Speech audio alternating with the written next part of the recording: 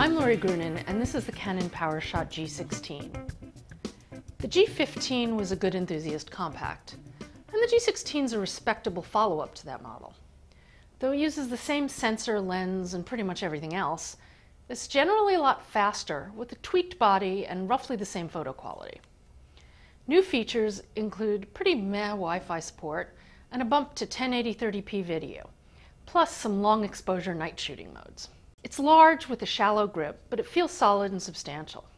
I still miss the articulated LCD that Canon dropped 2 generations ago, but the optical viewfinder is surprisingly quite usable.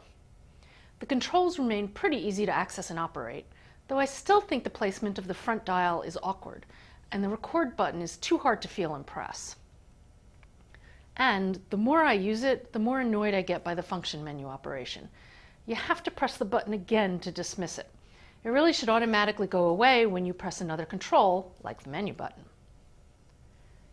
While JPEG photos don't really stand up to a pixel peeping level of scrutiny beyond ISO 200, you can get more mileage out of RAW files as high as ISO 800, even for prints. I think Canon has pushed the 1/1.7-inch sensor as far as it can go, even at 12 megapixels.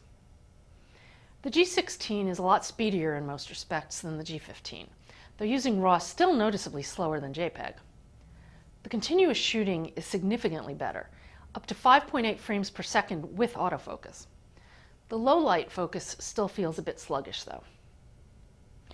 While it doesn't offer best-in-class photo quality like the more expensive Sony RX100, it does have the viewfinder and hot shoe that the Sony lacks, and it remains a good all-around option for advanced photographers who like unibody pocketability. I'm Lori Grunin, and this is the Canon PowerShot G16.